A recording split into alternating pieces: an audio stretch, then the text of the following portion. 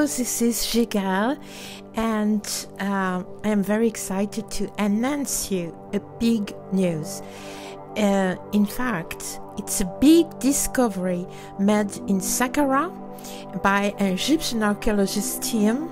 It's a huge tomb of 4,400 years from the 5th dynasty, the tomb of a high priest of purification, the high priest in charge of the royal palace, and with his mother, family, and his wife. And this tomb, according the experts, is the most beautiful one in all Saqqara. It's amazing, an amazing tomb, because you have 24 big statues in the first level. In the second level, you have 31 statues, and the statues are colored and representing his family. It's totally amazing. You have scenes of the family on the walls, paintings, scenes of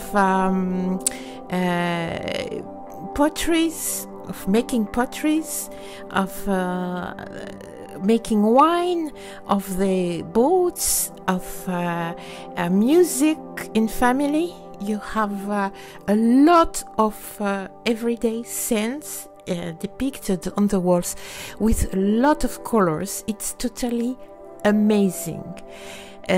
The name of the high priest is Wahti, and his mother is Meritmin, and his wife is Watapta. It is totally fantastic to see their day life depicted on the walls with such colors, and the tomb is in a very good state until today.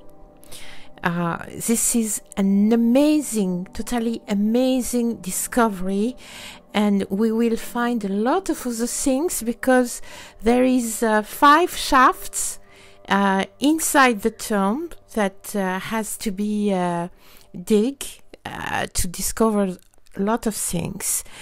This tomb is from 4,400 years old, and under the pharaoh Nefertari, and I am sure Egyptian teams will discover a lot of other things, but for the moment it's an amazing tomb, as you can see on the pictures.